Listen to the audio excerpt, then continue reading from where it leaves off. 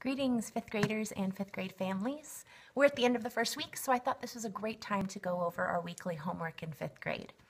So we have spelling. Spelling is assigned every Friday and is due the following Friday. Students receive a spelling list of 12 words plus 5 challenge words. The challenge words do not count against them, but I do ask that they try the challenge words on the spelling test. For spelling homework, students are expected to complete 3 activities from the 2-page packet we handed out to them today. That has 3 pages of various spelling activities. They just need to choose any 3 activities they want, turn it in on a piece of binder paper with a title at the top, spelling list 1 homework, as well as their name and date. For each activity they do, they should put the name of that activity with the activity below it. They do not need to turn in the list to me.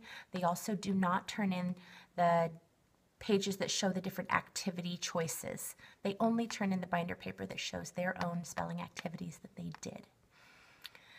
Other than that, they do want to study for the spelling test in whichever way is most helpful for them. For social studies, they have 2 assignments every week. They'll be done in their social studies notebook, which is tabbed off.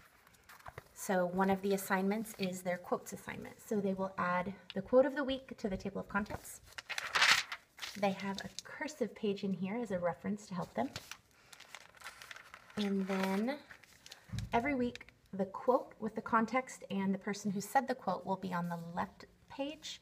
The left. And then the right side is where they will copy the quote 2 times in cursive. Just the quote, not the context, not the person who said it.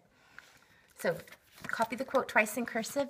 In addition, each week they should be reviewing the previous quotes with the authors and the context, because there will be a quiz at the end of the 9 weeks that covers all of the quotes, context, and authors for that 9 weeks period. There is MAPS homework. The MAPS homework is for states and capitals. So they have a map section in their social studies notebook. This is the table of contents. The first map is New York. So for the map, all of the expectations are in the front of their social studies notebook in the map section right here. So they're required to draw the state assigned, label it with a capital. They also need to draw and label all of the bordering states, bodies of water, as in oceans and lakes, and any bordering countries if it has any. They would color each state, and that is it, I believe. I can show you a couple examples of that. You can also find examples of MAPS homework on my website. So here's one. You can see they have the main state. They are missing the title at the top, but it's got all of the bordering bodies of water, other states, and capitals. So that is the MAPS homework. I explained to them that this has a couple purposes. First of all, I know that not everyone's an artist, so I'm not expecting like atlas quality maps from them. However, it should resemble the shape of the state.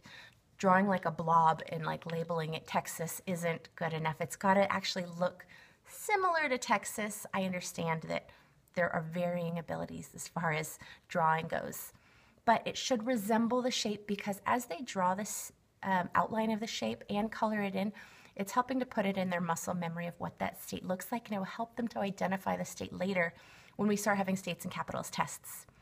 So in addition to the 2 social studies assignments and the weekly spelling, they should be reading every night at home for 20 to 30 minutes, if not more. Reading is just, you can't beat it as far as helping them to become better students. So make sure they are reading every night. And if you have any questions about any of this, please let me know. Have a good weekend. Bye.